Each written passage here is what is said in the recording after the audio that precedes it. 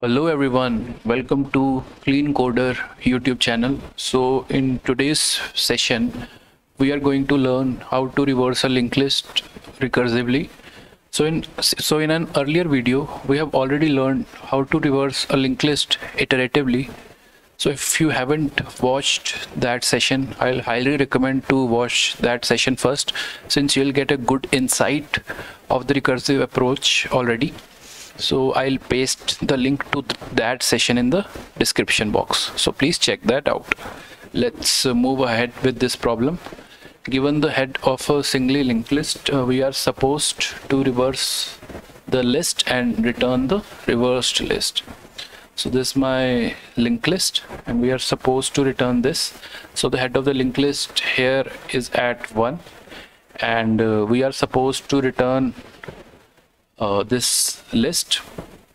Okay, so let's move to our whiteboard. So in the recursive category, I'll say there are two kinds of solution. First one is a top-down solution, which we'll be covering in this session, and there is also a bottom-up solution for this problem. I'll explain the difference between those two. So in recursion, what we do something like this, like we call a function and that in turn calls something, that in turn calls something, this kind of behavior. So when we are performing any manipulation while going inside the recursive stack, we can call that as top-down solution. Okay, so we'll be covering top-down solution here. There is also a bottom-up solution. Like in that, what happens, like we are going inside the recursive stack, but we are performing manipulations while coming out. So this is also possible, and this is equally valid solution, and this is your homework. So you can try solving this problem in bottom-up manner. So let's proceed with the top-down solution. So this is our function reverse. So this is our reverse function. So we are supposed to return the head of the reversed linked list, and we are passed the head of original linked list. So as a base condition, if head is null, like an empty list is passed or a list with single node is passed, so that is already reversed, right? So we need not do anything. So we are directly returning head in that case. Okay, now these steps are little trickier, I would say, so you need to watch this carefully so you'll understand better. So what we are doing is, like, assume this is our linked list. Okay, so in this kind of list,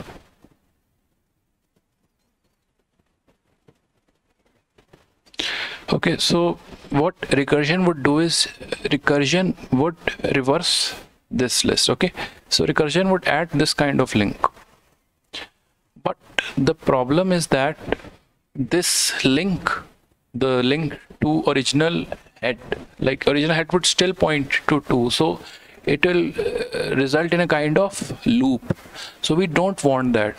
What we are doing is that we are directly removing this link and assigning the first node to null upfront itself. So temp, what this is doing is that it is storing the address of the second node, and the next of the first node we are making it null, so that this link is broken and there is no circular loop in our list. So these two steps are basically doing this. So now I am calling a auxiliary function here. What I'm passing is the head of the list and a temp. Temp is basically the next node. So this node and next of that, this node are passed in the auxiliary function. So let's check this function now. So what this function is doing is, so it's basically a recursive function, right? So let's see this, what this step is doing. Okay, so head is pointing to this, and we have a forward pointer which is pointing to the next node. So basically temporary pointer I am assigning to forward dot next, like forward dot next would be null in this case. Like this could be the linked list given to us, and forward dot next would be pointing to this. So we would be changing the next pointer of this node. So in order to keep the copy of this node, I am already assigning a temporary pointer to this node. Okay, now this step is done. So forward dot next is head. So what I am doing is I am breaking this link. This link is broken now, and this is pointing to this node. So this self loop we already broke initially only in the original function. So this is already broken. This is null actually. Okay, I'll make it a little cleaner.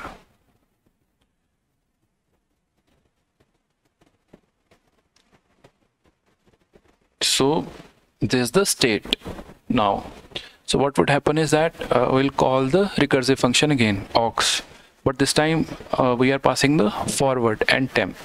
So temp is pointing to this and forward is pointing to this. So this is our new head. So this would be our starting point now. So head would be this and forward would be this. So now what would happen is this kind of link would be established. Okay, this kind of link would be made now in the recursive function. So what would happen next? So my head would point here and forward would start pointing to null.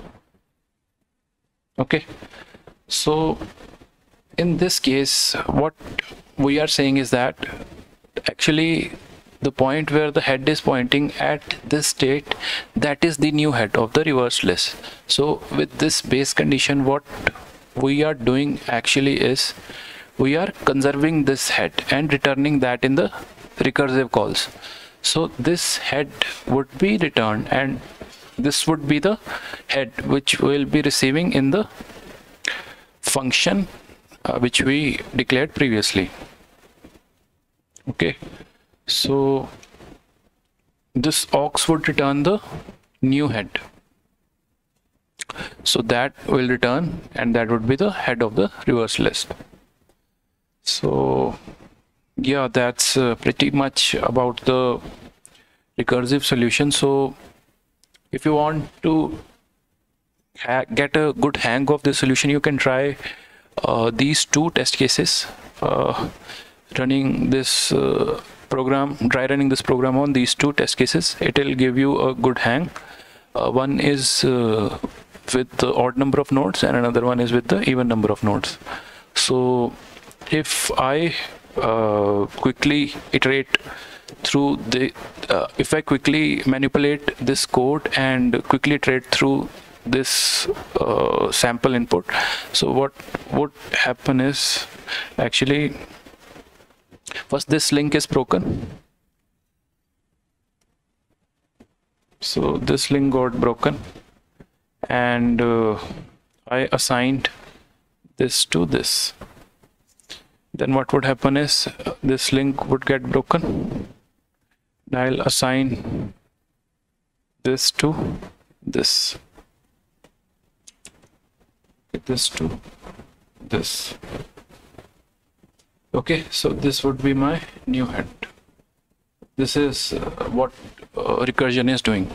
So similarly here, what would happen, this link I'll break upfront and this would start pointing to this and I'll return this as my new head. So these type of dry run you can do on your own and you'll get a better hang of this recursive function. So let's move to the complexity analysis now.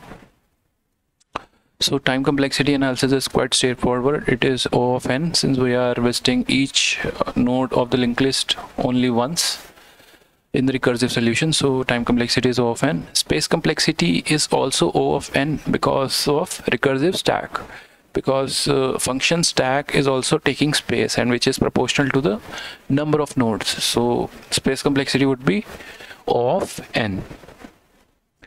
So that's pretty much what I wanted to talk about in this solution today. If you have any doubts or you want me to explain something in more detail, please feel free to add that in the comment section. If you like this kind of content, please like this video and please subscribe to my channel. Thanks a lot for watching.